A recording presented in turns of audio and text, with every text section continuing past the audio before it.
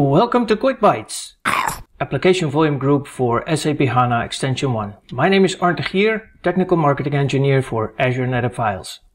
Running SAP HANA on Azure virtual machines requires that data and mainly log volumes are accessible at very low latency as defined by KPIs that SAP lays out for HANA. We've developed a volume deployment method that optimizes I/O to the storage volumes by utilizing multiple storage endpoints such that storage contention is minimized and bandwidth is maximized.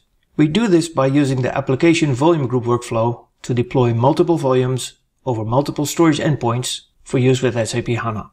And we've introduced new functionality in application volume group for SAP to further optimize deployments and increase security. Application volume group for SAP Extension 1 now supports the following new features. Availability zone volume placement, which eliminates the requirement for manual PPG pinning. As a result of this, deployments no longer require manual intervention. You can now select the availability zone to deploy the volumes into, ensuring that storage latency is within the availability zone latency envelope, which is well within SAP HANA KPI specifications. And standard network features. Standard network features allow enhanced security with NSG support, and it allows more than 1,000 IP addresses connecting to volumes in the hosting Azure NetApp Files VNet. Application volume group for SAP HANA can deploy up to 8 data volumes depending on the size of the HANA landscape, and log backup volumes as well as shared and data backup volumes. The smallest deployment will have 1 data volume, 1 log volume, and 1 shared volume. The other volumes are optional, and these can be removed from the deployment during the workflow.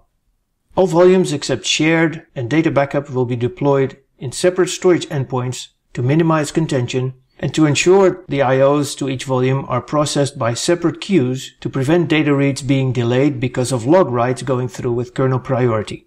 Here are 2 Learn pages for more information on why you should select Azure NetApp Files with your SAP HANA on Azure deployment.